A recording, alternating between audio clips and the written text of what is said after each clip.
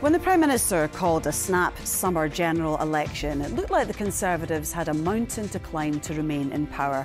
A fortnight on, polls are continuing to put Labour on course for a landslide Westminster victory. But the big vote is still 4 weeks away and Tories say the public can be won over.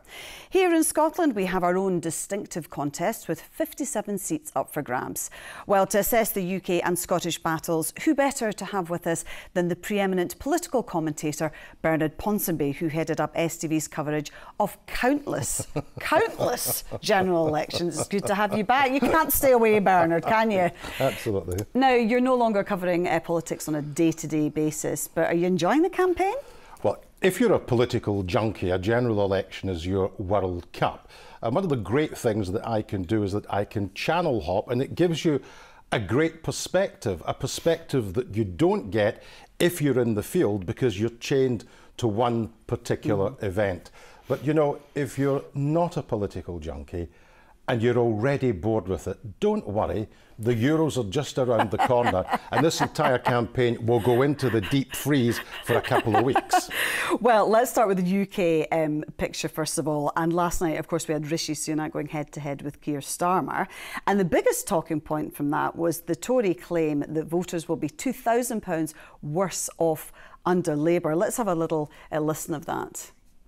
The contrast is clear at this election because Keir Starmer will reverse all of the changes I've made. That's going to cost everyone and you thousands of pounds. This £2,000 he keeps saying it's going to cost is absolute garbage. We won't go into the details of it. There are £2,000 worth of tax rises coming for every working family in this country. And as I said, he's saying to you he's going to raise taxes. I do need to that's answer not the start and that's not the end. I do need to answer that because he put that figure out there. Well, what's happened here is, it's a classic, they put in pretend Labour policies to the Treasury and then they get a false readout. Well, both parties are sticking to their stories today. What are you making of it? I thought the astonishing thing was that the Prime Minister, time and again last night, put this £2,000 figure out there. And as the debate went on, I simply asked myself, when is Starmer going to rebut that? And he eventually got round to rebutting it. And then I looked at my watch and it was 27 minutes past 9. 27 minutes in before Starmer actually got his line out. Now, what always happens in these debates is that you have a headline. The headline was the £2,000. The day two, in terms of the debate, is unpicking what was actually said the night before. And of course, the £2,000 figure, in a sense, has come back to haunt the Prime Minister because he was in part relying on the work done by the Treasury. The Treasury saying today, well, wait a minute, we're very, very, very careful. We don't engage in what goes on in terms of the political crossfire in an election. Starmer saying he has got this figure by putting in things which are not Labour policy, and therefore it's a lie. And because it's a lie, it goes to the Prime Minister's honesty. The Prime Minister is saying, we stick by the figure. And of course, the Tories are battling on a lot of fronts, aren't they? And amongst them is a renewed threat from reform, because Nigel Farage is now leading them. He's going to be standing as well. And a new YouGov poll out tonight is putting Labour at 40%, Tories on 19%, and Reform on 17%. Not good news. The electoral stars are aligning for Sir Keir Starmer. The Labour vote is well up since the 2019 position, and there's a nightmare scenario for the Conservatives south of the border where they face a potential squeeze from the political right and from the centre left. If Reform are nowhere near that poll tonight, but take 10%, 11% of the vote, these are all Conservative votes. Reform eating into the Conservative votes probably on its own gets Labour across the line. That's even without Conservatives switching to Labour. But in key seats south of the border, they're also under pressure from the Liberal Democrats. So you have this situation where support for the Conservatives is down. They're being squeezed from the political right by Reform and from a bit of the left by the Liberal Democrats. Yeah. It's a nightmare situation for the Prime Minister. They are under a lot of pressure, aren't they? But in Scotland, we've got a very different picture. It's almost an election within an election. And on Monday night, we had the Scottish leaders' debate. Let's have a wee flavour of that. What about education? You were the Deputy First Minister and Education Secretary that saw Scotland's education standards plummet down international rankings. And what about Michael Matheson? Why are you still defending a liar? The Institute for Fiscal Studies say that there's an £18 billion black hole in the public finances which a Labour government has got to fill. And all those different tax changes you've set out are tax changes that you've already allocated the money to spend on different priorities. So where are the spending cuts going to come? Because you're going to prolong austerity that's undermined our public services in Scotland. Not at all, John. And you are the architect of austerity in Scotland, particularly around local government. We have already committed more money to our public services. I've already set out how we would do more capital investment. We would borrow to do capital investment as well. But you're not going to make the case for rejoining the European Union. Why is that? There will be an election in the future where our membership of the EU is on the ballot, and the Lib Dems will be in the vanguard of that. But because of what's happened with the Conservative Party in terms of their damaging, reckless behaviour around the trusted relationships we had with Europe, then that is far, far removed. But we're dedicated to building a pathway back to the heart of Europe. And you were particularly interested in that exchange between Sarmar and Swinney about public spending.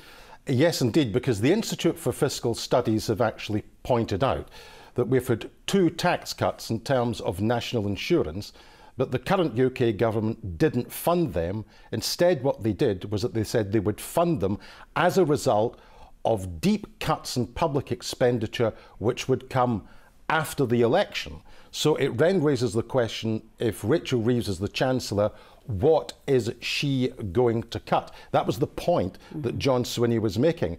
But what John Swinney, in a sense, didn't raise, and this is why this is a very, very interesting question, if Labour have to make cuts, and I suspect that they will, depending on where they cut, that will have a consequence for the Scottish Bloc. That will have a consequence for the amount of money that Mr Swinney has to spend. So we've got a situation where Labour could come in, want to do great things. There is no fiscal headroom to do terribly much. They have to cut public expenditure. There might be a knock-on effect for Scotland, and that has implications for John Swinney, because between now and the Holyrood election, he has to try and do something to improve public services, and he's not going to have any extra money either. Good grief. So at this election, most of the Scottish constituencies have been redrawn, haven't they? And there's a net loss of 2 seats. Now, here's what the result of the 2019 election in Scotland would have been if it had been fought under these new boundaries. 3 parties would have had the same number of seats, but the Lib Dems would have had 2 fewer seats. And the polls are now predicting, of course, that there's going to be a lot more red on this map after July the 4th. That says notional Scottish seats. What do we mean by notional? What has happened there is that psephologists have looked at the 2019 general election and they've put the patterns of support for the old seats into the new seats, added some data, and they've said that if the voting patterns are the same at the general election as they were in 2019 on these new boundaries, there's the result that you will get. Now, you can see at Lib Dem -2, that's because boundary changes to North East Fife would make it not a Liberal Democrat seat, but an SNP seat, and in Caithness, on the new boundaries, it would also go SNP. But that's based on levels of support at the 2019 general election. The polls suggest that that is radically different, and if we were to factor in the most recent polls, what we're going to see from that is that there are far fewer SNP members and many more Labour members. There is effectively 2 elections going on in Scotland. A whole swathe of constituencies in the Central Belt between Labour and the SNP, and fascinating electoral battlegrounds in the north and the northeast, and the borders between the SNP and the Conservatives. Now, it feels that the Constitution is not dominating this election campaign in the way it has in the past. No, I think that's right. I would say that this is the first election since the independence referendum which has not been fought through the prism of one of 2 constitutional questions. In 2019, Boris Johnson tried to turn the general election into a de facto poll in getting Brexit done. Post-2014, the SNP have been saying, vote for us in order that we can get a second independence referendum. There has been a marked lack of any constitutional debate in this referendum, it feels like, if I can put it this way, an old-fashioned general election, and that's good for Labour because every time there has been an election in Scotland seen through the prism of one or two constitutional questions, Labour have been the party that really has been the main casualty. The Tories want to talk about it, though. I mean, Douglas Ross was talking about it a lot on Monday night, wasn't he? On Monday night, what was really interesting is that every single soundbite that came from Douglas Ross was actually pinned to the electoral concerns of those 6 seats which we've just seen in that graphic. The Scottish Conservatives are running a core vote strategy because if they could get out this election still having 6 seats, when south of the border there has been a collapse in Conservative support, they can at least say, well, at least we held what we had. But I'll give you a prediction. There is no chance that the Conservatives will get 25% of the popular vote this time. I would expect the vote in Central Belt constituencies to substantially collapse, and that will benefit Labour.